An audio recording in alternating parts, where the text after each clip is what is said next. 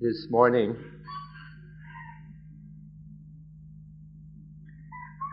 Is it okay if I ask you some questions to start with? I'd like to ask, in life, what is the first question? What is the question throughout life? And what is the final question? In Thai, the word banha can be translated both question and problem. So, what is the first problem? What is the problem throughout life? And what is the final problem? If anybody has a response, the microphone is available. Seriously, if anybody would like to say anything, the microphone is waiting.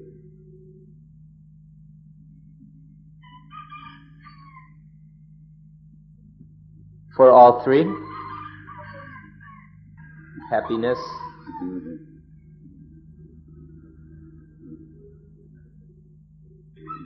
It's always seemed to me that the question is, what is the question? Because once we have that question, we'll have the answer. And that's something that I've sat with for a long time. Gertrude Stein, on her deathbed, said she didn't know the answer, but she might be getting somehow closer to the question. As for your question, I would like to answer this way. First,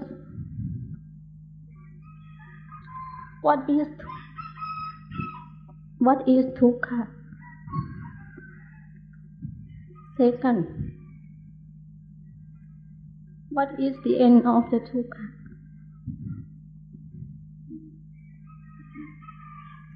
And the last,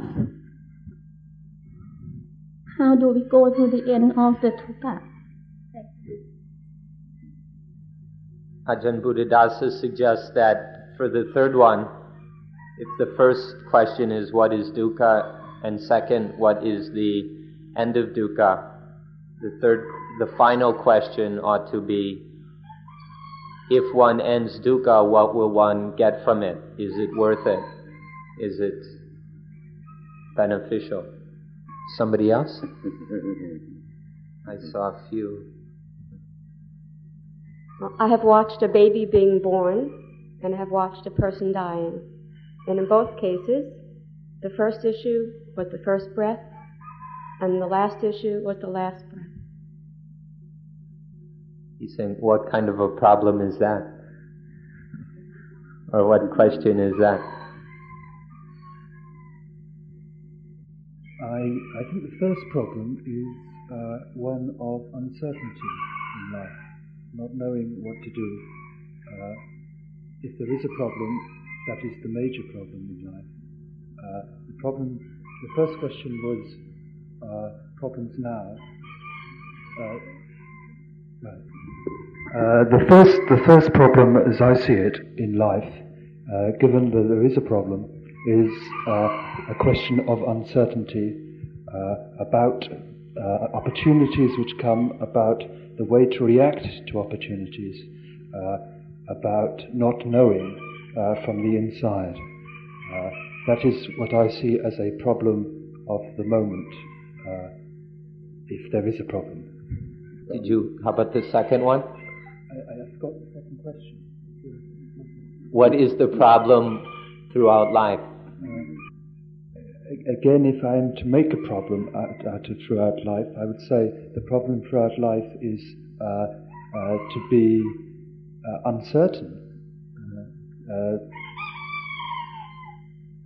Uncertainty is what I regard to be the chief problem in the human disorder. But you don't have to make problems. I don't have to, no. I'm just answering questions. To answer the question as a problem rather than a question, the first problem in life is me. It continues being a problem. The problem now, I'm embarrassed, me has appeared. And when me disappears, problems will disappear. It seems that most of you haven't thought very much or maybe have never thought about these questions before. For us, these are quite important yet simple questions. We would suggest that the first question is, once we are born, we ought to be asking, why were we born? Which means not what causes in the past, but for what purpose are we born? The second question seems to us that we should be asking throughout life is, here we are born in this world, what are we going to do about it? Here we are born as living human beings. What should we be doing? And the third question is, what should we get from life? What is the benefit or what are we going to get out of life? So we ask that you ask yourselves these questions continuously. For what purpose were we born? Now that we're born, what are we going to do about it? And what are we going to get from this life, from being born into this life? If you consider and reflect upon these questions continuously, then you will be covering all the questions of life. For the first question, we can say we are born in order to learn. We are born ignorant. Ignorant just means we don't know. Pali word is avijja, which means not knowing. It's not a negative word as some people take it to be. It just means we don't know. And so we are born in order to learn, in order to replace ignorance with correct understanding.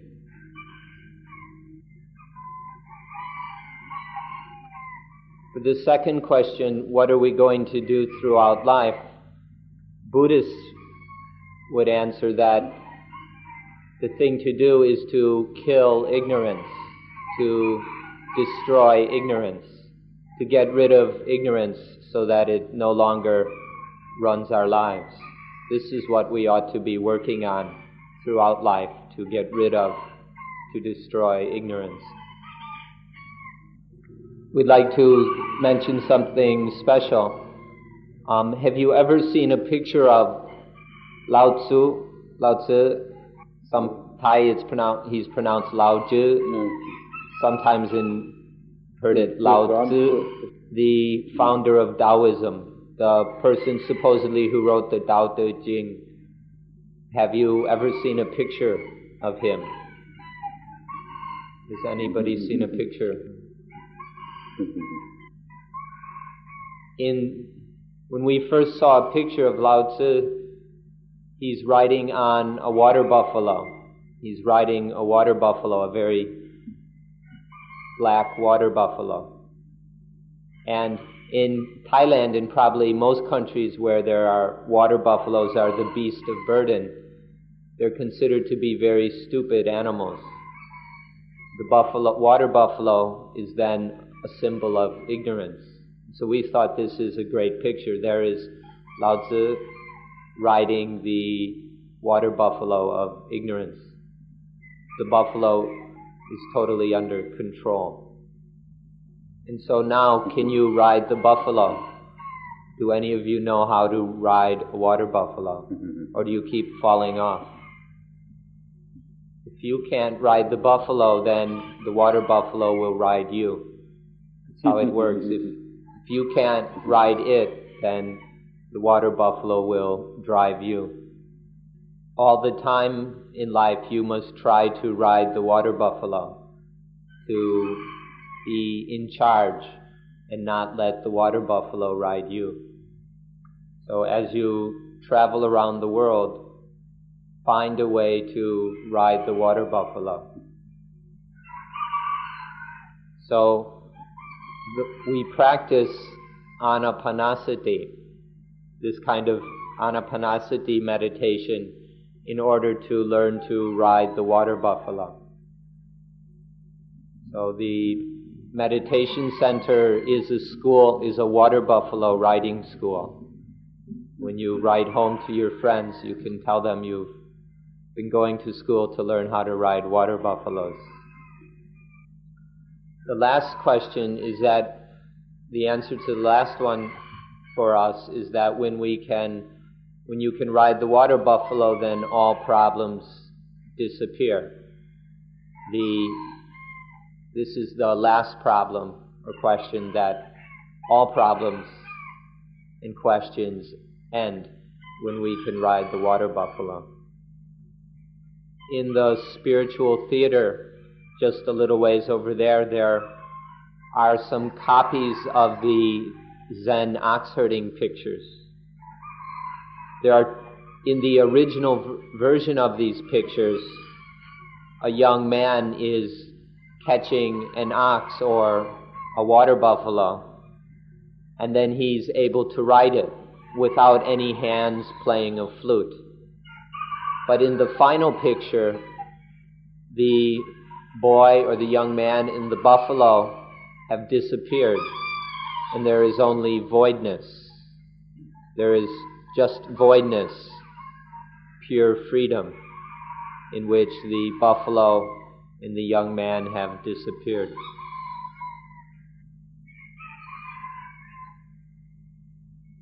The first picture, if you go look at this series, maybe tomorrow sometime, the first picture, there's just a young man looking around. He's out in nature, out in the woods, in the fields, and he's looking around. In the second picture, he sees the footprints of the water buffalo, and then he begins to follow them. And then in the next picture, sticking out from behind a clump of grass, he sees the rear end of the water buffalo. And then he's chasing after it, and he gets out his rope, and he manages to get the rope around the buffalo's neck. And then there's a big battle, just as many of you are going through in meditation, where there's the rope of mindfulness is on the water buffalo, but it's a tremendous struggle. Finally, he manages to tame the water buffalo enough that he can ride on its back, but he still has to hold the rope very tightly. But then, after a while, the water buffalo becomes even calmer, and it's no longer to hold the rope. The water buffalo will just follow the young man's wishes, and so he can sit on the back playing a flute very naturally. And then in the final picture, both of them disappear. There's no water buffalo, there's no young man. There's just voidness, perfect freedom, perfect peace, total voidness. The original set of pictures goes like that, but later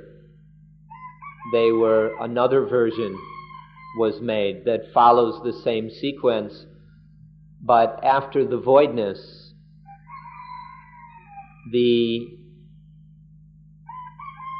there is the young man is now an old sage, and he wanders through the towns or the marketplaces holding a lamp. After having learned to ride the water buffalo to the point where both the buffalo and the man disappear, then he is able to travel throughout the world shining a light for the world to see. To struggle with the water buffalo can be very dangerous. So one has to have wisdom. If one fights the water buffalo foolishly, then with just a flick of its head, it can catch you on its horn and you're dead. So to struggle with the water buffalo, one needs wisdom or insight.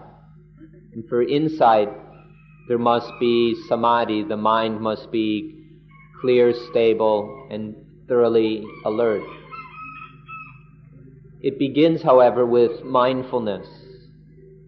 One starts with mindfulness to start to look for the buffalo until one is able to keep one's eyes on the buffalo. And then one can get the rope around the buffalo's neck until one can ride the buffalo. To get the rope around its neck takes samadhi, the mind that is clean, stable, and active.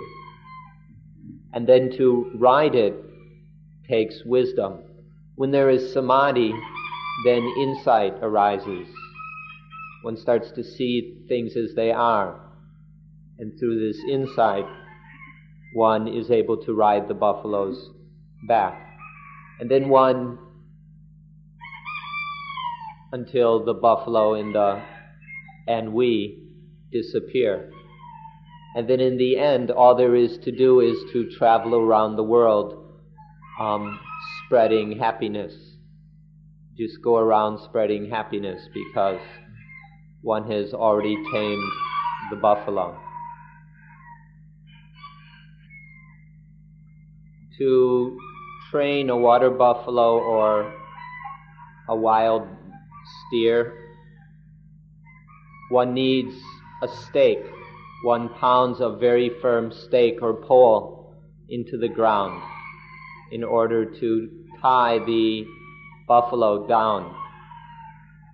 You have to, if you use too short a rope, it won't work, but one has to have something to tie it down. And then you give it enough rope to work with. And then one begins to study the buffalo, the animal. And through studying it, one comes to understand it more and more and is able to calm it down until one understands it thoroughly. And then one can train it to do whatever we need it to do. To ride it, to pull our carts, to plow the fields, whatever work needs to be done, we train the buffalo accordingly. In a similar way, when we practice anapanasati, we use the breathing as the stake and tie the buffalo to the stake with mindfulness. And then we calm it and study it, until we can train it, until there is more and more insight, more and more vipassana, and we can train it to do whatever needs to be done. The word yoga, which many of you can have heard, literally means to tie. And so yoga properly isn't a bunch of bending postures or anything with the body, but the real meaning of yoga is to tie down the buffalo and then to train it until it's thoroughly under our control. But here, our doesn't mean the ego or the self. It means thoroughly under the control of wisdom. So the rope is like mindfulness, obviously. If the rope breaks, the buffalo runs away. So when you've been practicing meditation, how many times has the rope broken? How many times have you let the buffalo run away? How many, over and over again, how many times has this happened where we let the rope break, or maybe just the buffalo is so out of control that it breaks the rope and we let it get away.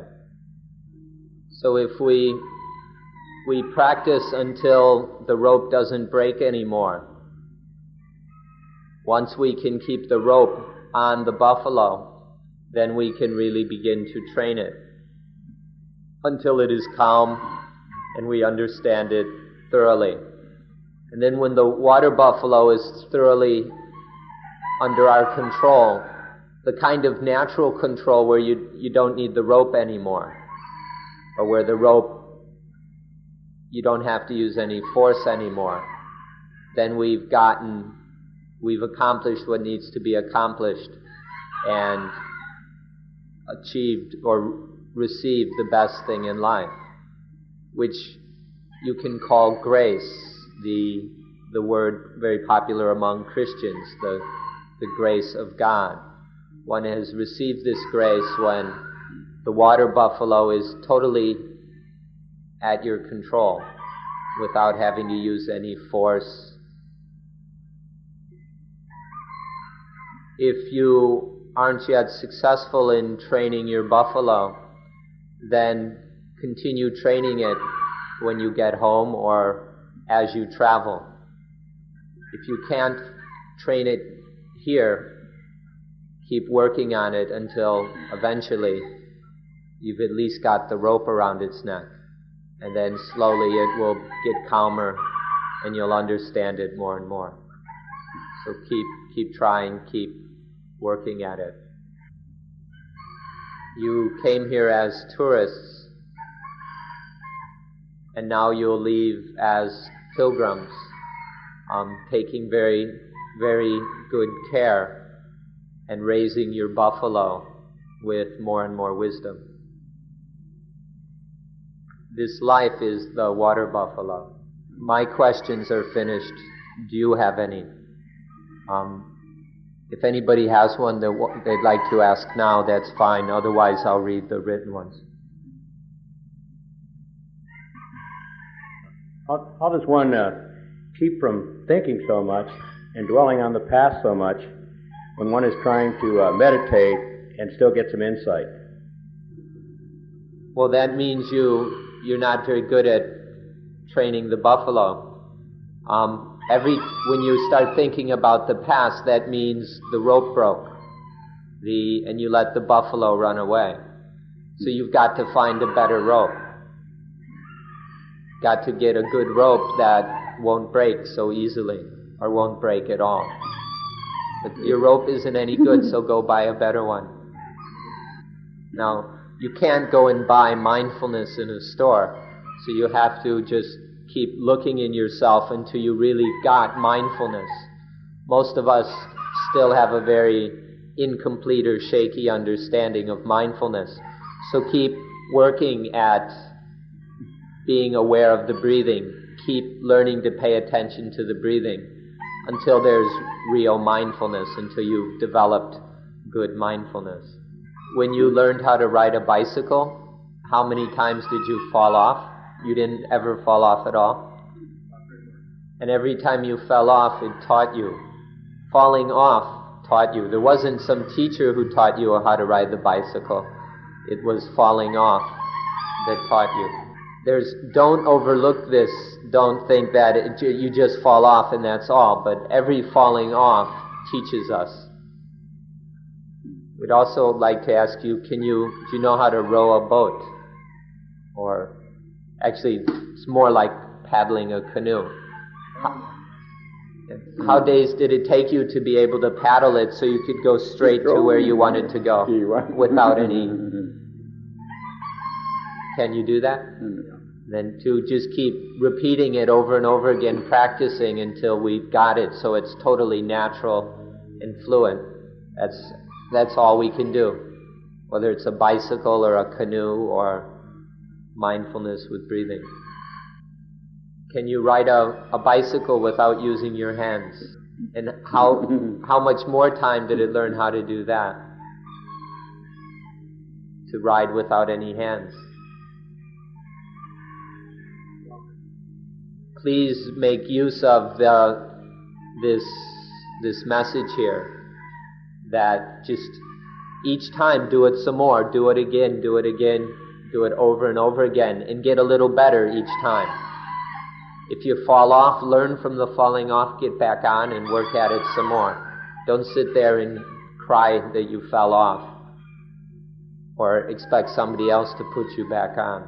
Just keep trying until you stop falling off.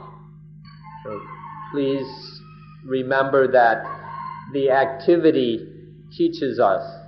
The activity, the action, our own action teaches us, especially our mistakes. The thing that teaches us the best is when we make a mistake. And then we learn how to stop making the mistake. Until you learn it, you keep making the mistake over and over again.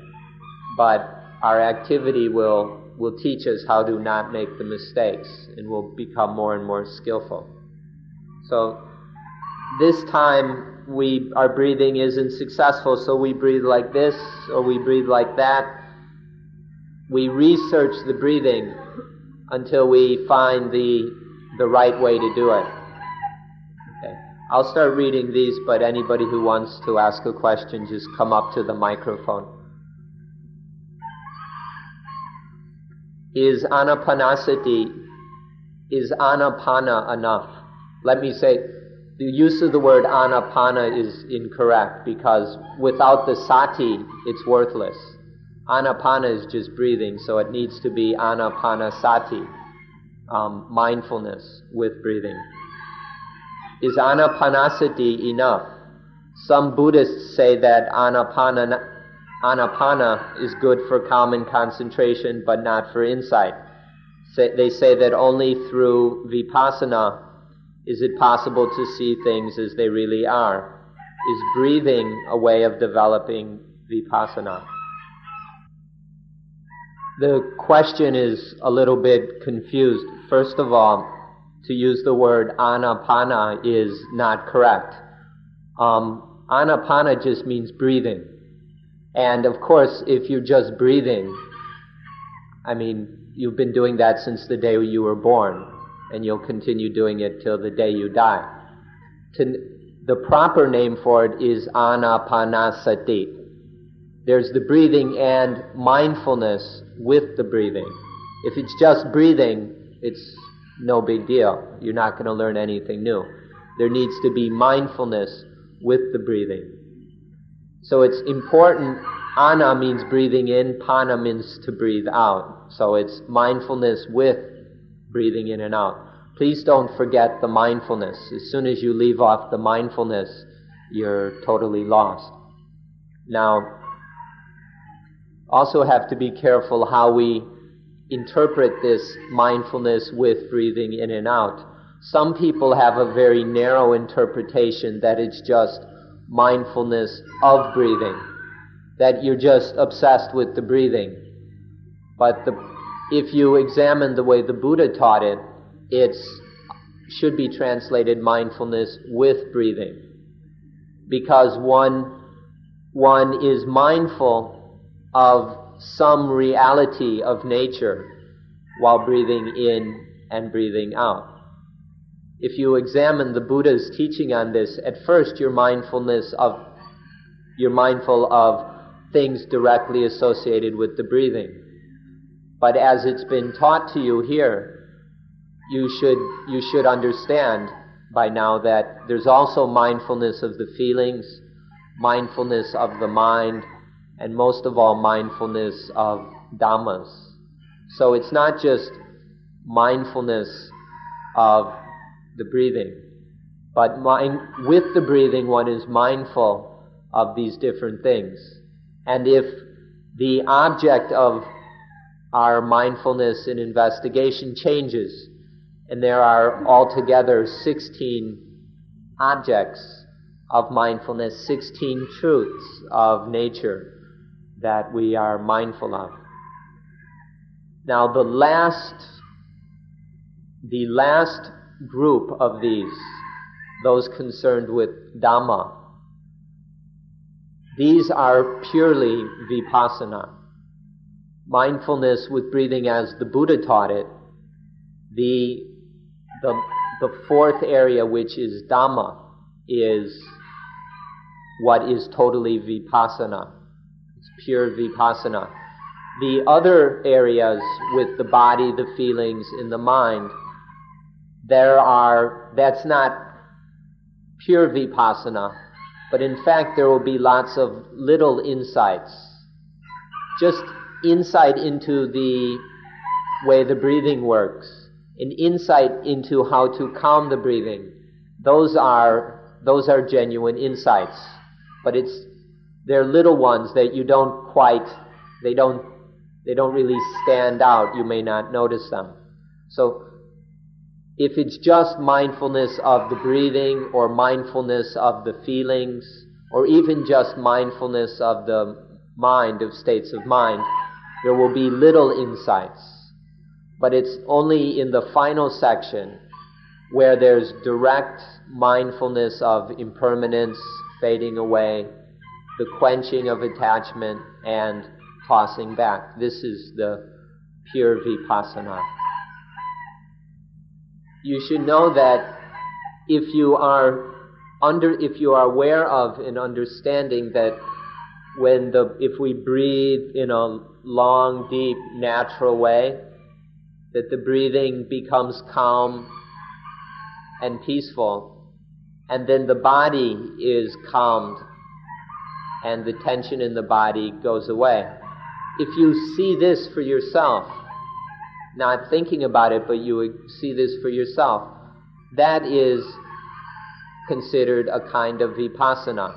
This is a weak, it's still weak, it's not complete, but this is considered to be some insight. And then this is deepened and developed further until it becomes full vipassana in the last stage of practice. When one is mindful of the feelings of satisfaction, of rapture, and then you see how these concoct thinking, you see how this excited, happy feeling stirs up thoughts, that's insight. That's a little bit of insight, although it's not yet full.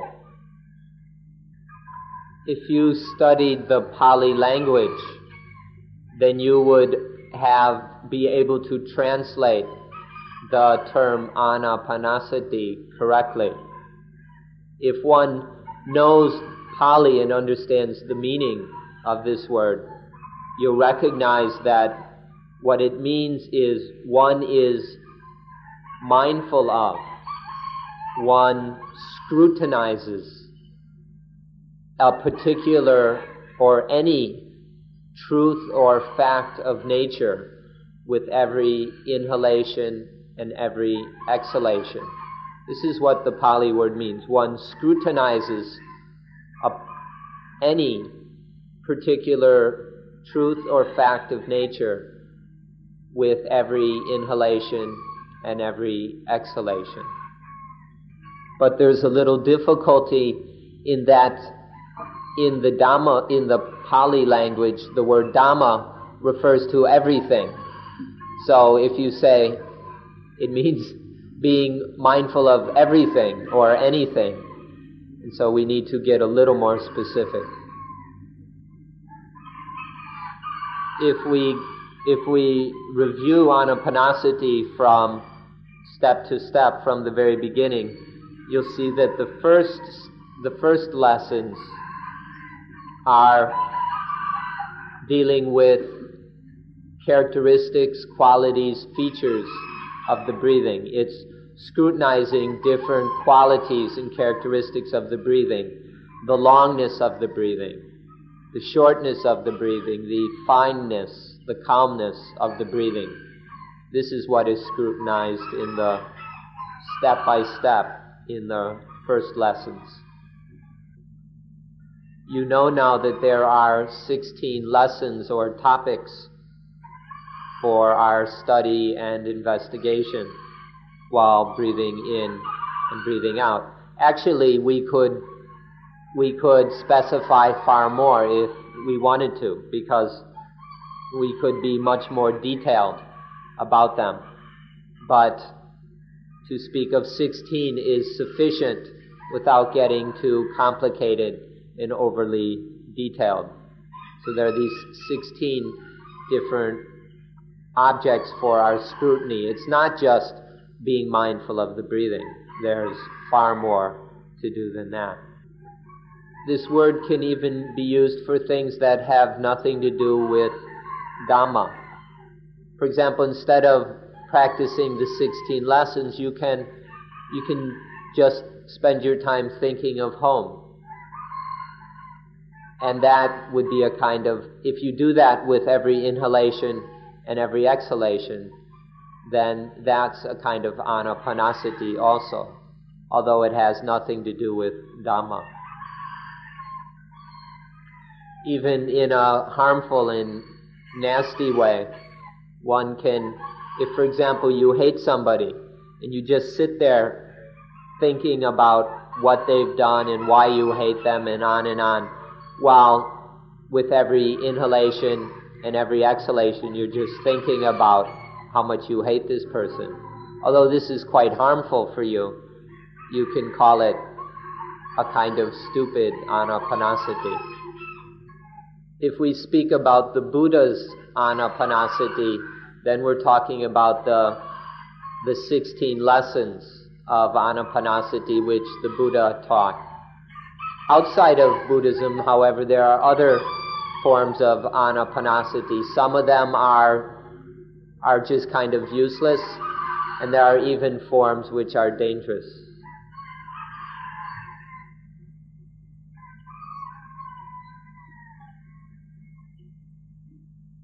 Okay, here's a question that is rather common. Actually, there are two of them that are basically the same. What happens to the mind and body when one dies? Which means, I guess, when the physical body dies. What is left after death? And a similar question is, does consciousness continue in some form or another? This question is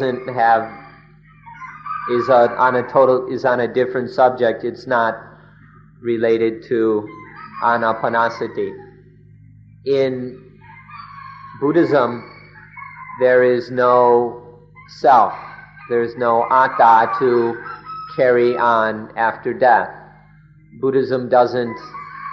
In Buddhism's observation of life, there is no self or atta to be found, which would, some self or soul that would carry on after death.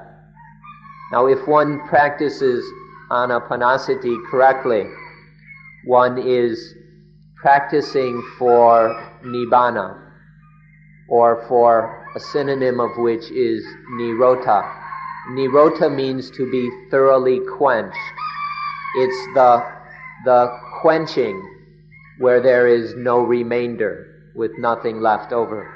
So if one practices anapanasati for this remainderless quenching, for this thorough cessation, so you have to be careful what is quenched and not get too many wrong ideas about this. But if one practices anapanasati like this steadily up until the point of death, then there is this quenching with nothing remaining. With these ideas about dying and then being reborn or reincarnated somewhere, one has to be very careful about these things, because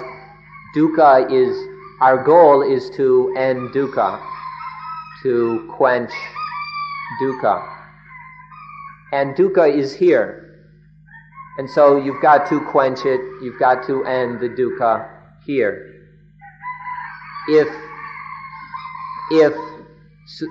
Imagine that if you died and then there was some rebirth somewhere, well, then there's just more dukkha. So be very careful about these ideas, because the problem is dukkha here and now. The problem is not dukkha in the future. No matter how many times you might get reborn, if there's such a thing, there's only one. Dukkha is always the same. If you're going to end dukkha in Thailand or you're going to end dukkha in America or Europe, the way is the same. There's everywhere there's the same way of ending dukkha, because dukkha is the same everywhere. As for the question of, is there anything left after death? That's the answer. First we must point out that's not the problem.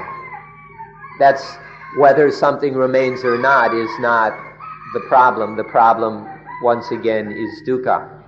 It's a very simple matter. The things which have been borrowed from nature, such as the 6 elements, these then are returned to nature.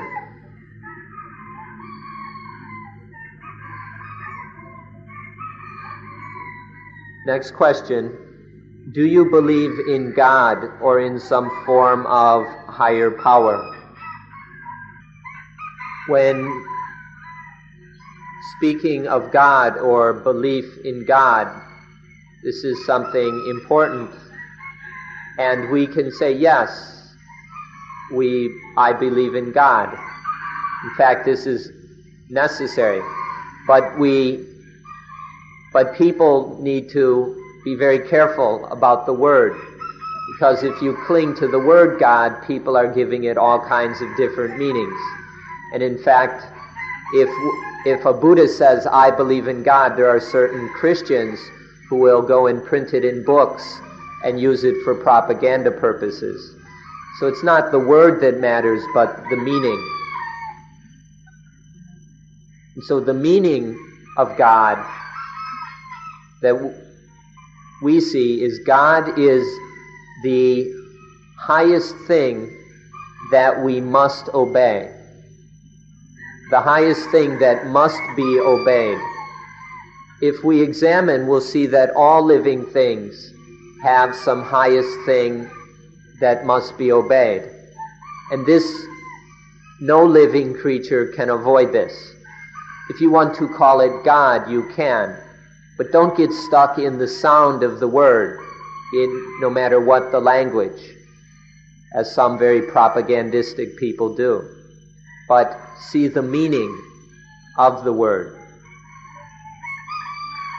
And there is something that all living things, even a dog has its highest thing that it must obey. Now for Christians and the so-called theistic religions, actually everything is theistic if you understand the word properly, but Christianity has a personal God. God is conceived in personal anthropomorphic terms. And so that's one kind of God. And for Christians, this is the highest thing that must be obeyed. It's their understanding of the thing the highest power that has to be obeyed. Buddhists, however, don't see this thing as being personal or having a personality that gets angry and all that. For Buddhists, the highest thing which must be obeyed is a law and not a person. It's the law of nature, or the truth of nature, which we call itappajayata, the law of conditionality, the fact that all things happen through conditions, through causes and conditions. For Buddhists, this is the thing which must be obeyed, and this is absolute. There's no escaping this law of nature. So let's not cling to words, but understand the meaning of them. And you'll see that all living things, even plants, snails, worms, dogs, all of them have some highest thing that must be obeyed. If it's not obeyed, there is pain, there is suffering. And so if we speak in this way, everyone must believe in some God. Of course, the question is how one understands God, one's understanding of this highest thing that must be obeyed. But for Buddhists, we prefer to call it the law of nature. So let us stress that the meaning of God is the highest thing which must be obeyed. But there are many levels to God. There are many levels depending on the intelligence of each person or of each being. For example, for dogs, they have some highest power which must be obeyed, which is us, their owner. For a dog, God is their owner. Or for example, children in school, God is the teacher, because the teacher has a ruler, and if the kids get out of line, they get punished. So in that time and place, the God of the school child is the teacher. And then there are other levels. There are people who have money, and the thing for them, the most powerful thing for them is money. Money is what they have to obey. This is according to their understanding. And then ideas of God develop until we come to the conceptions in religions such as Hinduism or Christianity, where God is personalized. God is seen as being a person, and one must obey that personal God. And then finally there is the God of Buddhism, which is seen to be not at all personal, but totally natural. Not supernatural, but natural, and is the law of nature. All of these levels of God must be obeyed according to the intelligence and understanding of each person. In fact, each person has their own God, although this may change from time to time. But all have this some God. And what's very interesting, an interesting coincidence, is that if you pronounce the word more long, you pronounce God. But if you shorten it, it's Got. And in Thai, the word Got means long. God means, Thais pronounce it God. There's God and there's Got, which means law. The highest thing that needs to be obeyed. Some people have a husband or wife whom they love very much. Do any of you have this kind of God?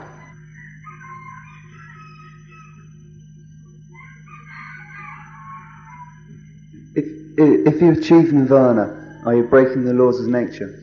Is it not natural to be greedy, selfish, and these other bhikkhus? Do you break the law of nature by realizing nibbana? Isn't it natural to be selfish? Is that what you're saying? The word Dhamma means nature, and there are 4 meanings to this word nature. There are 4 aspects of nature. The first meaning or aspect of nature is all things, everything existing in this world, all the mental and physical things of this world. The second meaning of nature is the law of conditionality, which governs all these material and mental things. The third meaning of nature is the duty that needs to be followed according to that law of nature. If there is a law that's governing all these mental and physical things, then all those mental and physical things must harmonize with, must follow that law. And this is called duty. And then the fourth kind of nature is the fruits, the results that come from doing that duty. Now, of these 4 meanings of nature, the most important is the third one, because that's what we practice. The most important meaning of nature is the duty according to natural law. But this is just more nature. This is totally natural, that there is a duty to be done. And when the duty is done, the result is coolness, is nibbana. And when the duty is done perfectly, there is the perfect result of perfect coolness, or nibbana. And this is just more nature. So if you study the meaning of the word Dhamma or nature, you'll see that all things are nature, that realizing nibbana is just part of nature. It doesn't go against nature in any way. You shouldn't be surprised or think it's strange that we say nibbana is a nature. That you need to understand that nature comes in two basic forms, or there are two kinds of nature. One is what in the West is called phenomena. There are phenomena. This is in Pali called sankata. Things which are created, which have beginnings and ends, things which are constantly changing. All these phenomena or sankata are one kind of nature. But there is another kind of nature which, unfortunately, in the West there isn't any clear term. We think, however, the term noumenon might be the closest. This is a translation of the Pali word asankata, which means things which don't change, which aren't created, which don't end. Things which aren't born, aren't created, aren't made. These are asankata, or unconcocted. There are the concocted things, phenomena, and the unconcocted, the noumena, there's only one of these. And it is also nature. So if you understand that there are these two kinds of nature, then you won't be surprised to hear that nibbana is totally natural. In Buddhism, there is nothing supernatural. We don't have the word supernatural. Everything is nature. Even the law of nature may govern other natures, but that law of nature is still natural. It's still part of nature. There isn't anything which is outside of, be of, or beyond nature. So we don't use the word supernatural. The word supernature or supernatural is for children. But if you understand nature thoroughly and correctly, you won't need this childish idea of supernatural. I reminded about the part about selfishness, and whether selfishness is unnatural or unselfishness is unnatural. And he said, both selfishness and unselfishness are natural. Selfishness is natural, and it brings on the further natural things of pain, suffering, crime, and all kinds of severe ecological problems. Whereas unselfishness is equally natural, but it brings on different natural results, one such as peace and freedom from dukkha. Whether it is wrong, whether being wrong or being right, whether black or white, all of these are natures. All of them are natural. All of the different pairs of opposites, male, female, up and down, all of these are just natures, are natural.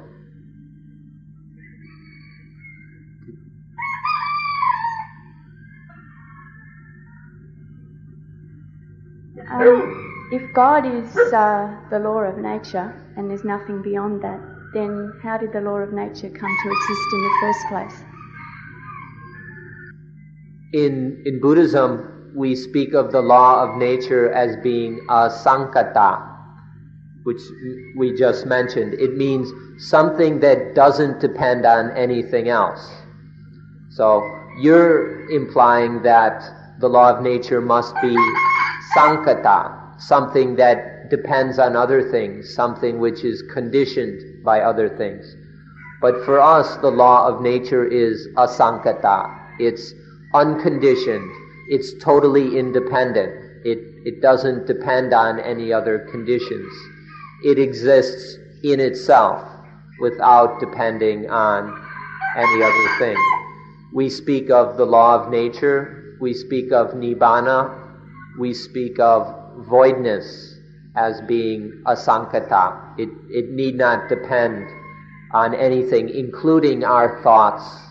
None of these things depend on us or our thinking or our beliefs or any of that. This is a very difficult thing to understand in Buddhism, this asankata, which has no causes, which has no conditions. This reality that doesn't depend on anything else, but it exists by itself. Although it's very interesting that if we speak very carefully, we say that the asankata is neither existence nor non-existence. But that's even harder to understand. There's a word that expresses this. It's adammayata, and he asked me to explain this. Adammayata means not conditioned by that thing, or not dependent on that condition. Sankata, ordinary concocted things which have beginnings and ends, which are always changing, these are always dependent on other things. And this is how our minds usually are. Our minds are always depending on thoughts, on feelings, and so on. But there is a reality which we are trying to point to. Sometimes we call it nibbana, sometimes we call it the law of nature, depending on how we're looking at it. And this is asankata. It depends on nothing, as we've been explaining. And another name for that is adammayata, the state or the reality, the truth, which isn't conditioned by that. The reality which is a means not, dang means that. Maya means made by or formed out of. So da means the truth or the reality, the nature. So that nature which isn't dependent on anything, isn't conditioned by anything. This is called adammayata. Another word for that is adammayata. Asankata means unconcocted. And there are other words which mean unborn, undying, unchanging, and so on. When the mind can realize this reality of asankata, of adammayata, when the mind realizes adammayata, we can say the mind has adammayata. And when the mind has adammayata, the mind is totally free. Then the mind isn't dependent on any thoughts, on any feeling, on any worldly condition. The mind is totally independent. This means it's not grasping at anything. It's not attaching to anything. And this we can call the unconcocted mind. The mind that is totally independent because it has realized adammayata. Sometimes we call this the Paramadhamma. The Parama means supreme, that which there is nothing higher or beyond. The Paramadhamma can be translated the supreme thing. This is another name for Nibbana, the supreme thing. There's nothing beyond it, nothing higher than it. So in English you have the words more supreme and most supreme, which is getting carried away. There's only the supreme thing. Some people have an idea of God, that God you pray to and ask for things from God. But you should understand that a God that depends on human prayers, or a God that depends on human worship, a God that can be bribed by sacrifices or by offerings or by singing songs or ceremonies or rituals, that isn't God. That's not the God. It might be somebody else's God, but it's not the God of Buddhism. If you use the word God in terms of Buddhism, it's this thing which is totally independent of all other things, of all other natures. And so it can't be bribed. It's not affected by our worship, by our prayers, or anything like that. It's independent of anything human beings can do. To say that it's not dependent on anything, it doesn't rely on anything, it's not associated with anything. These words are hard to explain. This is the true meaning of the word supreme. Independent, needn't rely on anything, unlimited by anything.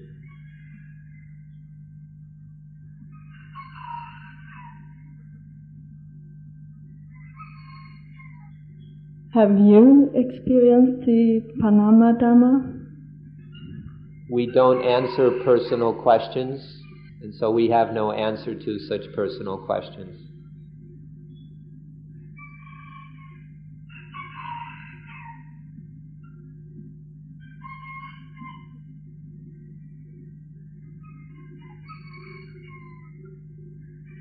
As the space element is the background against which the others are known or exist, is Nibbana the background against which conditioned phenomena exist? Could you say that once more? As the space element is the element against which the others exist as a background foreground, is Nibbana the background against which conditioned phenomena exists? The meanings are different. The agasa dhatu, the space element, is void so that other things can take place or happen. This is a very ordinary meaning of voidness. Whereas Nibbana is totally void. Its voidness doesn't relate to other things the way the voidness of the space element relates to the other elements. So, for the meaning of Nibbana, it is to be void of defilements. When we use the word void, it means to be void, empty, but also free from. And so, to be void of defilements, to be void of dukkha, to be free from me and mine, to be void of and free from all problems, from all burdens. This is the meaning for Nibbana. Existing such that there's no need for existence. Being so where there's no need to be. Voidness is existing without any existing. Do you understand? Absolutely not. All sankata things exist in order to exist, and then they don't last very long. But Nibbana doesn't need to exist. Its existence is totally different, and so it's the absolute thing, and it doesn't fall apart. Walking without the walker is to be void.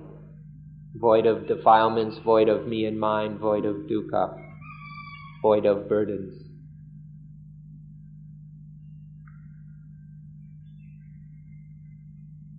During meditation, one is very much concentrated only on oneself. This can be quite selfish if it is done only for the benefit of oneself and not for the benefits of others too. Looking around, there are many beings suffering who need our help urgently. How can we help others through meditation? Selfishness is due to the power of ignorance. If it isn't ignorance, then you can't call it selfishness. So when it's not ignorance, but instead is through the power of mindfulness and wisdom, then we don't call it selfishness.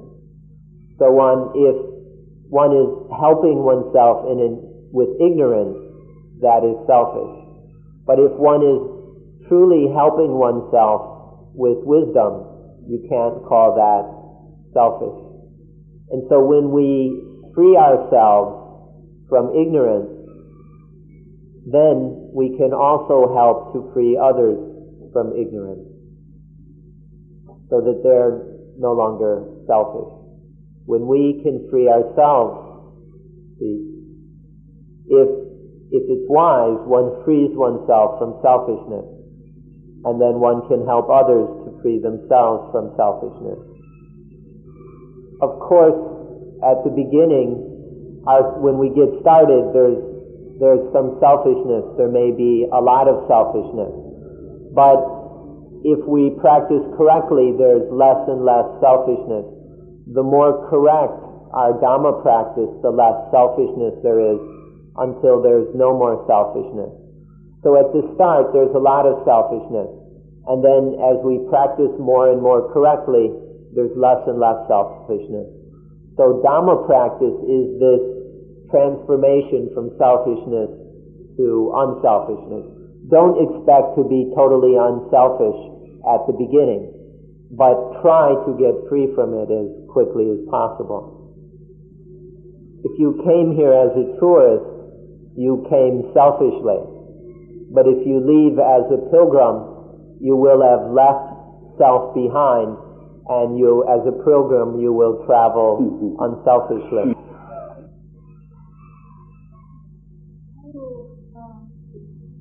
I would like to ask more about Nibbana. Can we say that Nibbana is a kind of dhatu? The other day we said that there isn't anything which isn't a dhatu or element. So, of course, Nibbana is a dhatu, an element also. When we were talking about asankata, Nibbana is called the asankata dhatu. You can call it the Nibbana dhatu. You can call it the voidness dhatu, or the quenching Nirodha dhatu, which is the dhatu which doesn't depend on other dhatus, whereas all other dhatus are sankata. They depend on, they're changed by, they're influenced by other dhatus. So Nibbana is, in the meaning of element or dhatu in Buddhism, Nibbana is an element because everything is an element. Now this is the Buddhist understanding of the words element or dhatu, so you won't find the Nibbana on the periodic table of elements, for example. But even in the Buddhist understanding of dhatu, there is the element of being, and there is the element of not being, and there is the element of neither being nor not being. All of these, being is an element, not being is an element, and neither being nor not being is an element in Buddhism. This Buddhist meaning of dhatu, you won't find it in any of the dictionaries in the world. This is the problem. All the dictionaries leave out the Buddhist meanings of words. So people have trouble understanding them. We have to improve our dictionaries a little bit. It's a little strange, isn't it? The existence element, the non-existence element, and the not existing and not existing element. They don't have this doesn't appear in the dictionaries you use at university.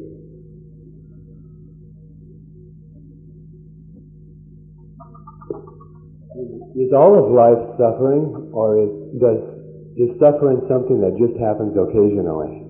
Right now, I don't feel terribly distressed about anything, and usually I don't. If I was to analyze myself into smaller parts, there are many components and bacteria which could be undergoing distress right now. So the idea of life being suffering is somewhat paradoxical sometimes, because there are times when things don't appear to be in pain. You use the word not terribly stressed, which sounds like there's some stress, there's just not a lot. Are you saying no stress or some?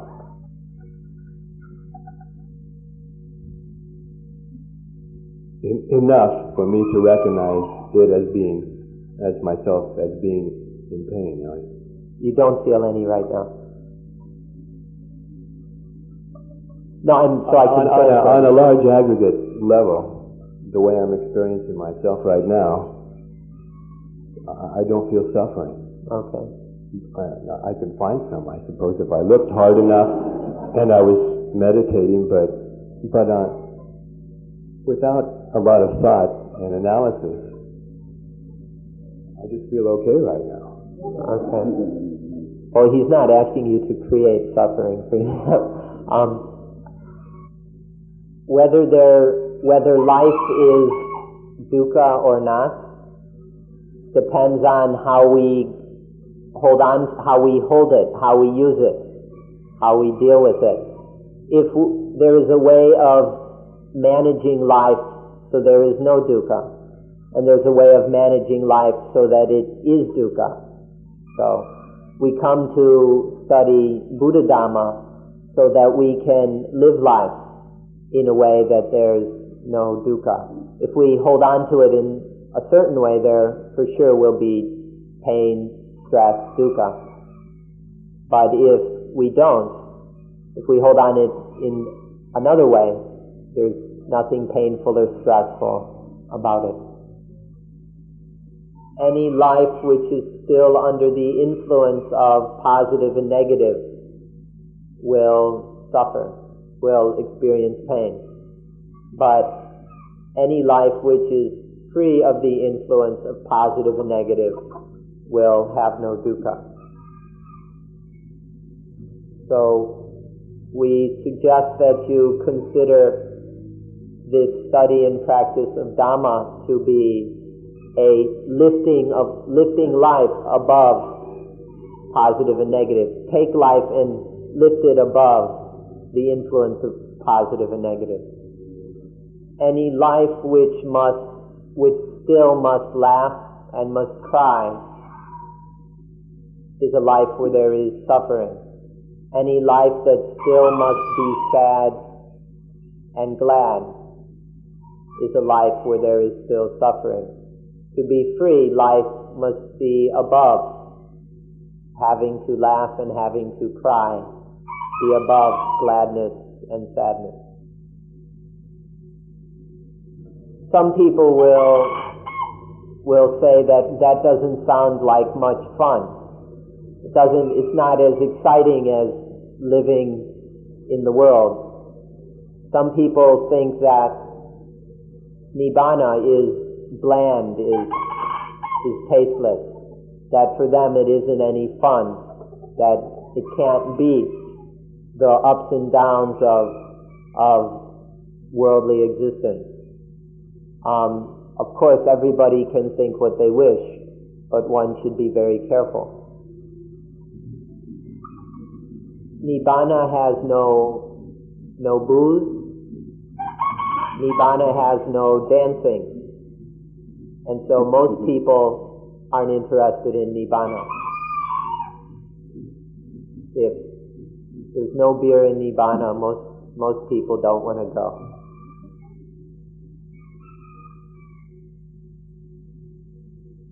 If, as I think you said, that when you die, consciousness and the elements return to nature, if that's regardless of whether you've attained Nibbana, then or not, then for what reason would a person strive very hard to obtain Nibbana? If he can strive for material wealth or kill people to get what he wants, or she, and then the same thing happens when they die. Do you understand what I mean? Because because we don't want any problems, we don't want these hassles right now, right here. We eliminate attachment, we eliminate the me and mine right now in order to be free right now. It's not something that we're waiting for at death. It's not something that one gets at death, where the question is right now, living free of dukkha. This kind of thinking has happened before. Many of you have heard about the Jim Jones in the Temple of God, or whatever his sect was called. They believed that they were living correctly, that their spiritual practice was perfect, and that if they died, they would go straight to God. So they figured out, why wait? Why waste time sitting around on this earth when if we die, we go straight to God? So then they all drank cyanide Kool-Aid and killed themselves. So this kind of thinking has happened before, this idea of, if we die, the problem's over, so why not get it over with? Even the children were encouraged to drink the Kool-Aid. What was it, 300-something people died?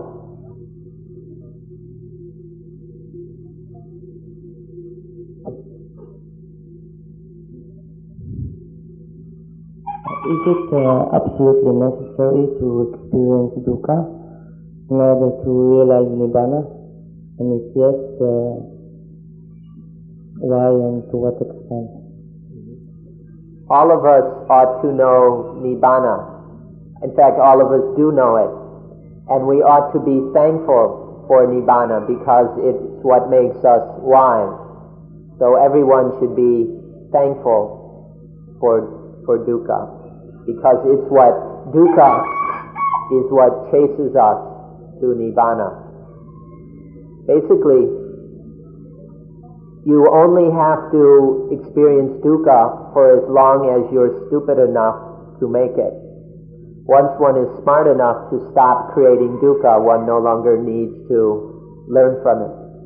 But as long as we haven't learned the lesson, then we have to keep spinning around in the dukkha of our own creation.